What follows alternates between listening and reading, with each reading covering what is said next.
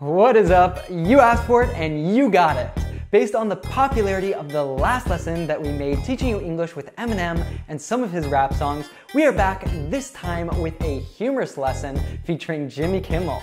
So let's learn how to rap in English with Eminem.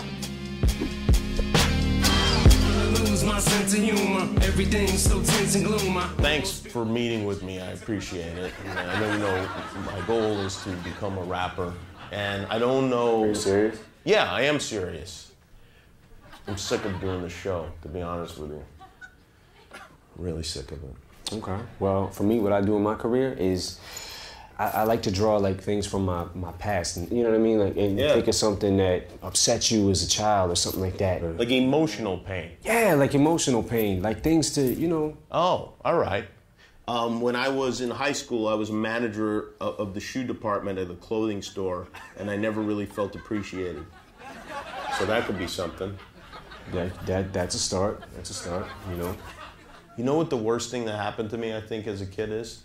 It was my first day of junior high school, and my dad got a new briefcase. And so his old briefcase was sitting in the kitchen, and my mom said, I have a good idea. You should put your books in the briefcase. And the first minute of my first day of junior high school, I walked into the school cafeteria and with my briefcase, and these big kids screamed at me, "Hey, Briefcase Joe!" Maybe you could use that as your rap name, like Briefcase Joe. You're saying takes like my weakness and turn it into... To a strength. Yeah, then you turn your negatives into a positive. I like that. I can do that. I mean, you should be writing all these things down, honestly, man. Yeah, let's put it down on paper with pens. Alright, so now we are going to help you understand everything from that first clip. But before we do, I wanted to let you know that if you're new here, every week we make fun lessons just like this one so that you can understand fast-speaking natives without getting lost, without missing the jokes, and without subtitles. Just like Artur, who tells us that our lessons help him to immerse himself in English while having fun. So if you're ready to get real English fluency, all you have to do is hit that subscribe button and the bell below so you don't miss any of our new lessons. Yeah, I am serious. I'm sick of doing the show, to be honest with you. Really sick of it. Here, Jimmy is explaining why he wants to pursue a career as a rapper. He's sick of his job. What that means is that he's angry or bored with his job. We say this when we've been doing the same thing for a long time, or when we are annoyed at a person. I cannot be a waitress anymore, I mean it. I'm sick of the lousy tips, sick of being called excuse me. So sick of guys. I don't want to look at another guy. I don't want to think about another guy. I don't even want to be near another guy. Okay. Well, for me, what I do in my career is I like to draw like things from my past, and you know what I mean? Like, and think of something that upset you as a child or something like that. Like emotional pain. We just said Joe wants to have a career as a rapper, and here Eminem talks about his career as one. This word, however, needs a little clarification because it's often confusing for learners. A career is a job or profession that you have been trained for, and which you do for a long period of your life. For example, we can talk about Joey's career as an actor or Phoebe's career as a singer. Although both wildly unsuccessful ones, that's what you refer to as a career. Although in some languages your career might be what you study, this is not the case in English. To talk about your studies, we might say, for example, Ross majored in paleontology, or I'm studying a bachelor's degree in American literature. Back to the clip, Eminem says he draws things from his past. Draw has many different meanings. The one Eminem is expressing here is to get something that you need or want from something. Like in this example where Phil and Gloria are performing as actors. When Gloria doesn't feel she's doing a good job acting, Phil tells her she should draw from her life. In other words, take inspiration from events in her life. I really felt like I nailed that last one. I still feel so stiff. I don't know what to pretend saying. You're thinking too much. Just draw from your own life. Like, how was your day today? Lousy. My own son didn't want to hug me. Okay, so use that. I like to draw like things from my past, and you know what I mean? Like, and think of something that upset you as a child or something like that. If something upsets you, it makes you feel unhappy or worried.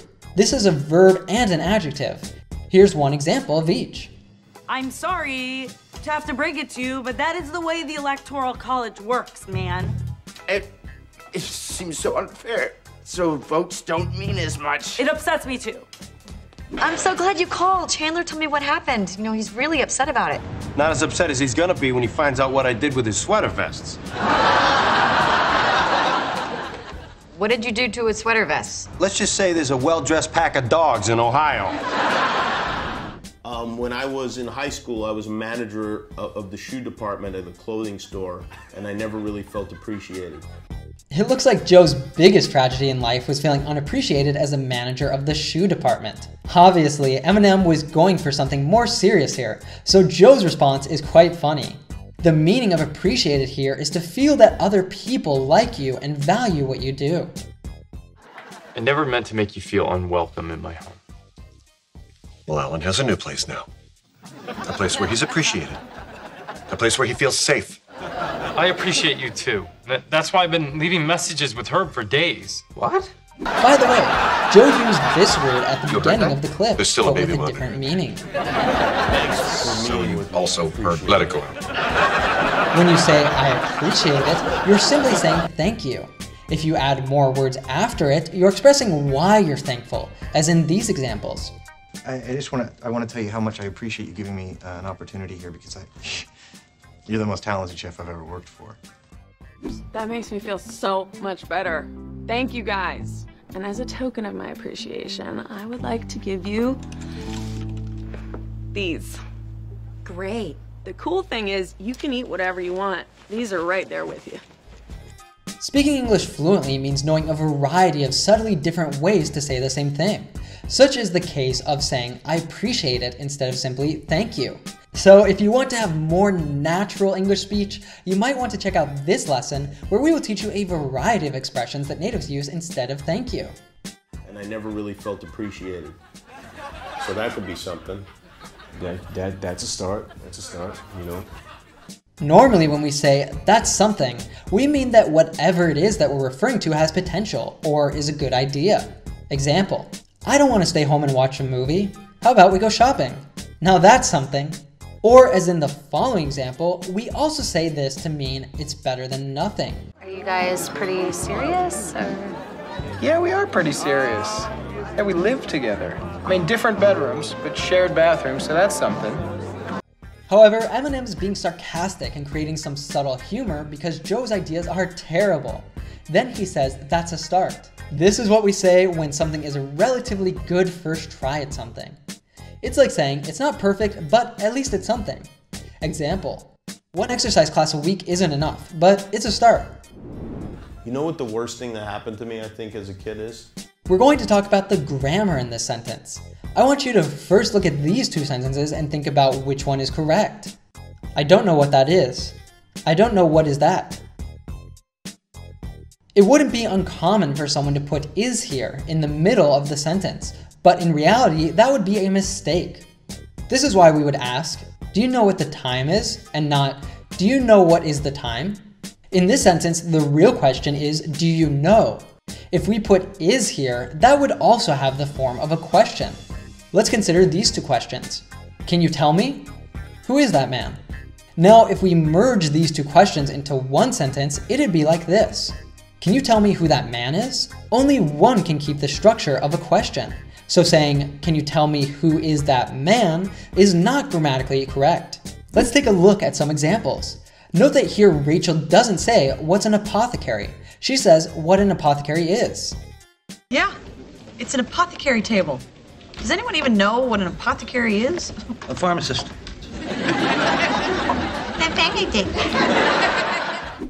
Here it's the same thing, but with was. It's not, do you remember where was that? It's... We went out to some bar. Do you remember where that was? Do you know where the vending machines are? Now why don't you practice it? Pause the video and write your own example down in the comments below. Also look at what other learners said. We'll create a special quiz with this grammar point at the end, so be prepared.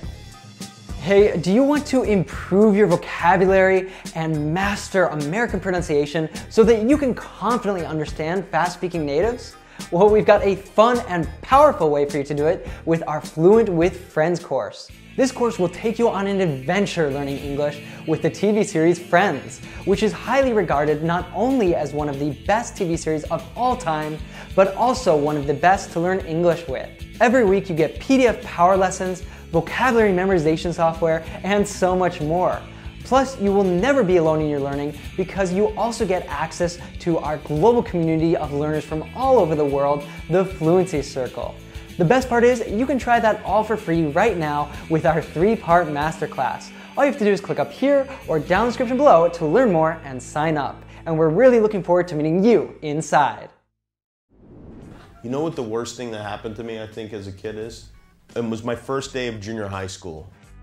Junior high school refers to the 3 years of school between elementary school and high school in the United States. This is also commonly called middle school. At this type of school, we find students from 11 to 14 years old. Now, how about a quick cultural test on your knowledge of the American school system? Which of these words is different or doesn't belong?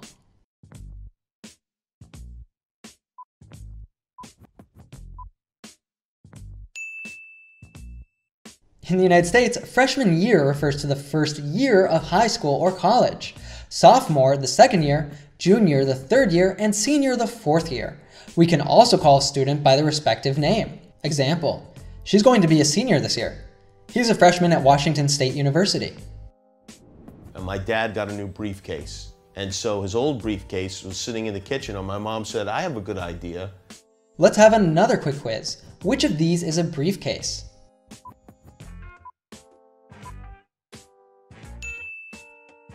In his story, this old briefcase was sitting in the kitchen. This use of the verb sit is different from the basic meaning of to be on a seat, as in the picture.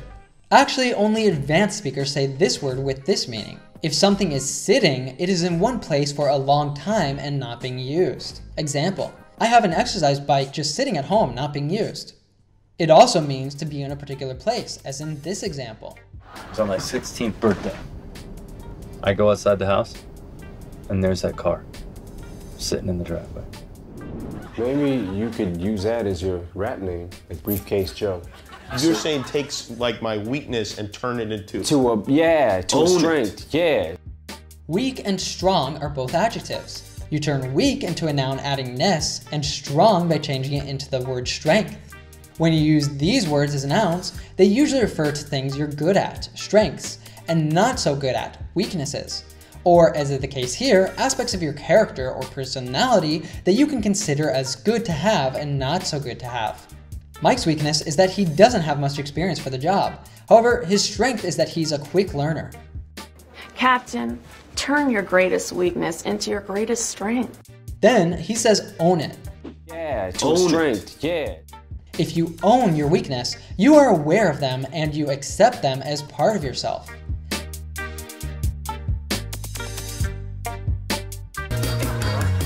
I just try to think of things that rhyme with Joe, because it's Briefcase Joe, and I was thinking like the word like go rhymes with Joe. Right. And like Mo, like if somebody's name was Mo. Right. Dough. Oh, that's good. Like, they call me Briefcase Joe. I got a body made of pizza dough, you know. Wait, I got a body made of pizza dough? Pizza dough, yeah. I got testicles in my... Yeah, I do have those. Yeah. I have 2 of them. I'm like an Eskimo. I go to Mexico with my vegetable testicles. Yeah. There you go. If it's not good enough, I could try to like. No, if you don't like it, it's not that it's not good enough. Know what I'm saying? It's just that I ain't mad at you. Okay. You know. No, I ain't mad at you. I ain't mad at you. Yeah, I ain't mad at you neither. Good. I mean, I'm mad at you. You know what I'm saying? Yeah. No, I feel you. You know what I'm saying? Yeah. You know what I'm saying? Definitely. Yeah. It's like, you know what I'm saying? Maybe something like this. Maybe you could say something like this.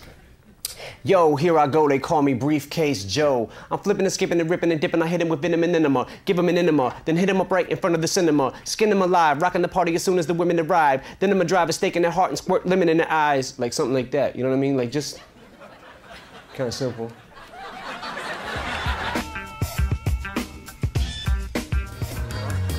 I just try to think of things that rhyme with Joe. We start off by saying, I'm just.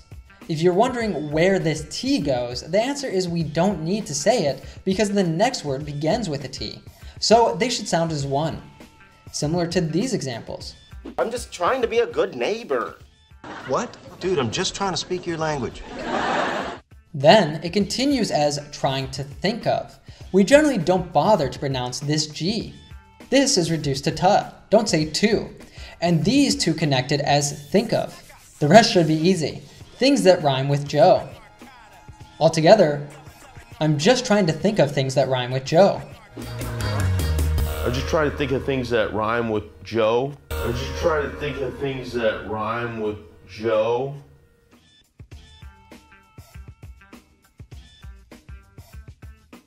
I'm just trying to think of things that rhyme with Joe.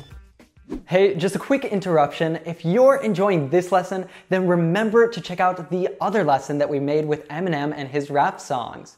You're going to love it. Just check out this quick clip. His palms are sweaty, knees weak, arms are heavy. There's vomit on his sweater already. Mom's spaghetti, he's nervous, but on the surface he looks calm and ready to drop bombs. But he keeps on forgetting what he wrote down. The whole crowd goes so loud. He opens his mouth, but the words won't come out. He's choking how? Everybody's choking now. The clock's run out. Time's up, over, blah. Snap back to reality. So if you want to watch that, just click up here or down in the description below after this lesson to find it. And if you want more lessons with Eminem, then let us know by hitting that like button down below. Dough. Oh, that's good. Like, they call me Briefcase Joe. I got a body made of pizza dough, you know. Dough is a mixture of flour and water ready to be baked into bread, pastry, etc. In this context, he uses the literal meaning of this word, but as slang, this word is commonly used to mean money. Mad at me cause I can finally afford to provide my family with groceries. Got a crib with a studio and it's all full of tracks to add to the wall full of plaques, hanging up in the office and back of my house like trophies. Did y'all think I'ma let my dough freeze? Hold please, you better bow down on both knees. Who you think taught you to smoke trees? Who you think brought you to ODs? If it's not good enough, I can try to like, no, you know, if you don't like it, it's not that it's not good enough, know what I'm saying, it's just that I ain't mad at you. Okay. In this part of the clip, they make a parody of rap and the slang that's often associated with it. You know what I'm saying means the same as you know what I mean, but is considered to be more street-like. Maybe this clip will help you understand what I am saying. What's up, dog? Not much, dog. What's up with you? I'm here to pick up Casey, you know what I'm saying? Well, I'm awake and I speak English, so yeah, I do know what you're saying. What's your name, man? Scotty P, you know what I'm saying? Again, I do know what you're saying, but I appreciate you continuing to check in with me on that. What about you guys? Where you stopping in from, you know what I'm saying? D-Town. Oh, Detroit. No, the other one. D-Town, the other D-Town. Denver. That's the one. There you go. Colorado. That's the one. Yeah, I love my Rockies, you know what I'm saying? Oh, you like the Rockies? Are you a big baseball fan? No, the mountains. Of course. Hey, those are cool tats, man. Oh, for real. Thank you, bro. You see the Cobra? Hey, what is this one? What's the one right there? Oh, this? Uh-huh. That's my credo. No regrets. Mm-hmm. How about that? You have no regrets? Dad? Nope. Not one? Nope. I wish I did to talk about something. Not one regret, huh? That's how I've been living my whole life. I went to a tattoo artist. I was like, this is how I live. Can you put that on my body? And he did. Dad. Like not even a single letter? Nah, I can't think of one. I love all the letters. You know what I'm saying? Yeah. Okay. You know, I ain't mad at you. I ain't mad at you. Yeah, I ain't mad at you neither. Good. I mean, I'm mad at you. You know what I'm saying? Yeah. This is another slang word from the world of hip-hop. According to Urban Dictionary, this is sometimes used just to describe something that is simply okay, but more often used in the context of describing something that you initially expected to be unpleasant or unsavory, but through experience found it much more tolerable and possibly enjoyable than you had previously thought. Example: I thought that the movie was gonna suck, but you know what? I ain't mad at it. It is unlikely that you encounter this use of the word mad very often. In American English, it usually means the same as angry. That's it. Get out! I don't understand why you're mad at me. You should be mad at Amy, like I was this afternoon. So Jimmy and Eminem may be playing with these two meanings of the word here. Also, did you notice how he said this? Yeah, I ain't mad at you neither. Good. I mean, that's called a double negative. Why? because I ain't equals to I'm not, which is a negative expression. Neither is your second negative. In English, double negatives are not correct, although you can encounter them in some colloquial speech. However, keep in mind that this is not considered a very educated way to speak. To avoid making the mistake of the double negative, he should have said, I ain't mad at you either. It's not your fault. It's not mine either. It's no one's fault. I mean, I'm mad at you. You know what I'm saying? Yeah. No, I feel you. You know what I'm saying? Yeah. Also slang, I feel you means I get you, or I understand what you're saying or feeling. I'm not getting a teaching job. Just can't go back out there, you know? No, I feel you, Jess. I took a sick day. I just stayed at home and did a watercolor of mountains. All right. So remember, just, kind of rock with it, just your natural rhythm, just let it flow free. Yeah, okay. Okay, good. Yeah. This one's going out to all my homies in Compton. You know what I'm saying? Hey, do you know anybody? Do you know anybody? Compton? From Compton? No, I don't know anyone. Yeah, you might not want to say that then. Oh, okay. All right, let me try it again. Yo, this one's going to all my homies in Sherman Oaks. I know people there. Hang on one second. Yeah. Oh. Try that. Oh. All right. A little inspiration. Thank you.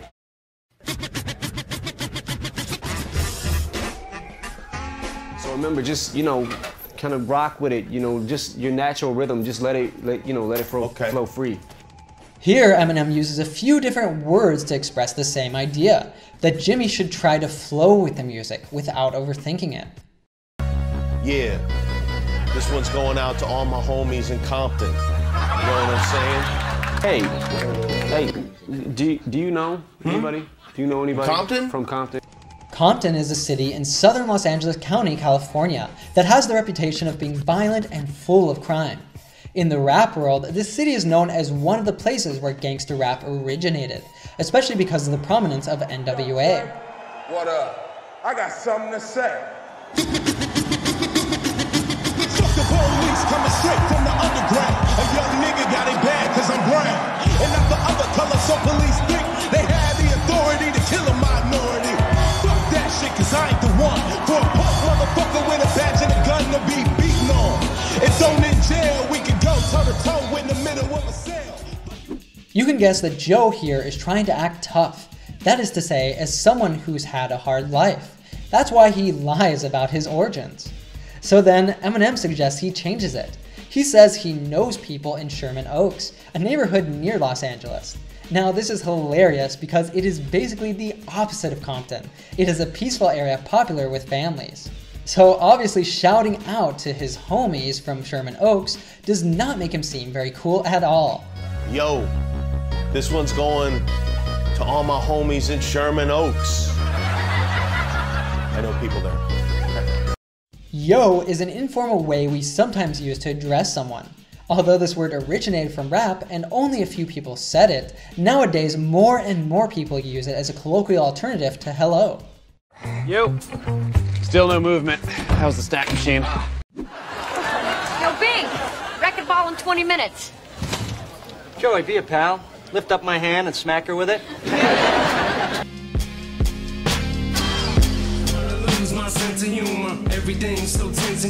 Thanks for meeting with me. I appreciate it. I know you know my goal is to become a rapper, and I don't know. Are you serious? Yeah, I am serious. I'm sick of doing the show, to be honest with you. Really sick of it. Okay. Well, for me, what I do in my career is I like to draw like things from my past, and you know what I mean, and think of something that upset you as a child or something like that. Like emotional pain. Yeah, like emotional pain, like things to Oh, all right. When I was in high school, I was a manager of the shoe department at a clothing store, and I never really felt appreciated. You have a beautiful voice. Thank you. It's nice to be appreciated. Thank you, Michael, for staying on. I really appreciate it. Yes, and thank you, Phil, for making me appreciate Mitchell.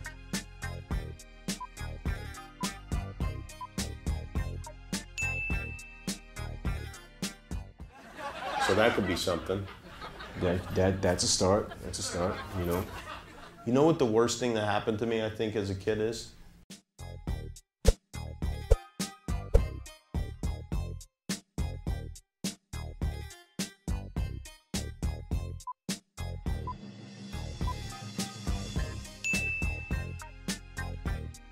It was my first day of junior high school, and my dad got a new briefcase. And so his old briefcase was sitting in the kitchen, and my mom said, I have a good idea. You should put your books in the briefcase. And the first minute of my first day of junior high school, I walked into the school cafeteria and with my briefcase, and these big kids screamed at me, "Hey, Briefcase Joe!" Maybe you could use that as your rap name, like Briefcase Joe.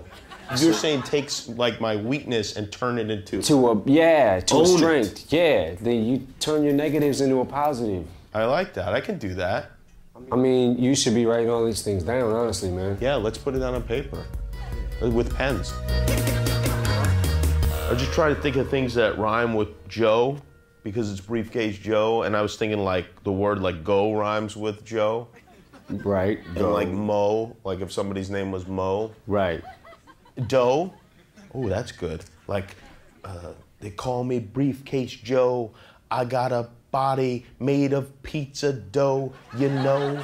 Wait, I got a body made of pizza dough? Pizza dough, yeah.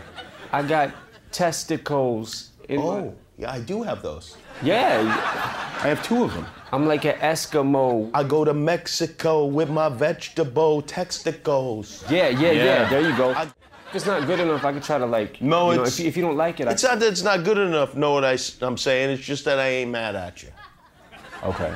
You know. No, I ain't mad at you. I ain't mad at you. Yeah, I ain't mad at you neither. Good. I mean, I'm mad at you. You know what I'm saying? Yeah.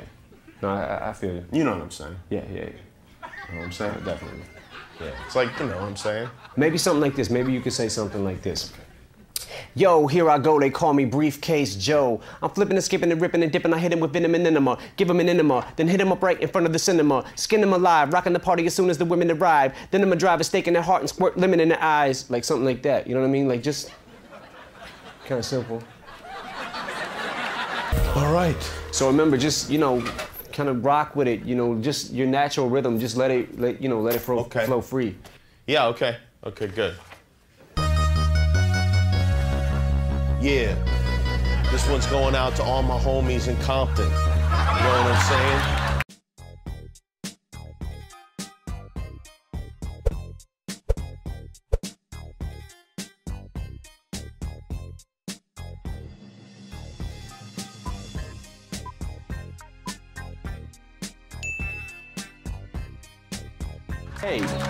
Hey, do you know anybody? Do you know anybody? Compton? From Compton? No, I don't know anyone. Yeah, you might not want to say that then. Oh, okay.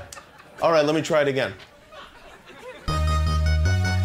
Yo, this one's going to all my homies in Sherman Oaks. I know people there. Hang on 1 second. Yeah. Oh. Try that. Oh. All right. A little inspiration. Thank you. Yeah, this is going out to those 2 jerks from junior high school who called me Briefcase Joe. And guess what? Now it's come to pass that it's turned out to be a good thing for me. Yeah, tell them. Yo, here I go, they call me Briefcase Joe. I write my lyrics down for a keepsake, yo. On the microphone, hear the beats, they go. You could be the rapper, I'm the DJ, yo. My lyrics just erupt like a volcano. Everywhere I walk, when I talk, they know. I'm flipping and dipping and dripping and ripping. I hit him with venom and enema and enema. Hit him up right in front of the cinema and skin him alive. Seeing the women arrive, I'm driving stake through their hearts and squirt lemon in their eyes. Yeah, you know what I'm saying? Briefcase Joe, they call him Briefcase Joe. His name is Briefcase Joe. He don't carry that briefcase to school no more. My testicles sell vegetables. They going to Mexico. They on Christian Road, yo. Briefcase Joe, they call him Briefcase Joe. His name is Briefcase Joe. He don't carry that briefcase this home no more. Eminem's prodigy right there, ladies and gentlemen. Briefcase Joe, self-titled debut right there. I love listening to myself. I really love it. It's crazy. Yeah, you sound good, man. Thank you. You wanted it? You got it. Briefcase Joe is in, so big ups to your briefcase. Eminem, you are done, son. Goodbye. Briefcase Joe. Hey, that's in the water. That's my briefcase. Hey, wait up. His name is Briefcase Joe. Stand up, please stand up. Cause I'm Slim Shady, yes, I'm the real Shady. All you other Slim Shadys are just imitating. So won't the real Slim Shady please stand up? Please stand up, please stand up. I'm like a head trip to listen to. Cause I'm only giving you things you joke about with your friends inside your living room. The only difference is I got the balls to say it in front of y'all. And I don't gotta be false or sugarcoat